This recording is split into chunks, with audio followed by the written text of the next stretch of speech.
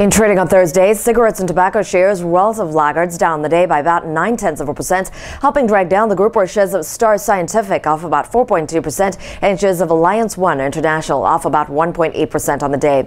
Also lagging the market Thursday are waste management shares down on the day by about 0.5% as a group, led down by Swisher Hygiene trading lower by about 9.3% and Heritage Crystal Clean trading lower by about 1.5%. This is Sayoko Murase for PassFail.com taking you behind the ticker.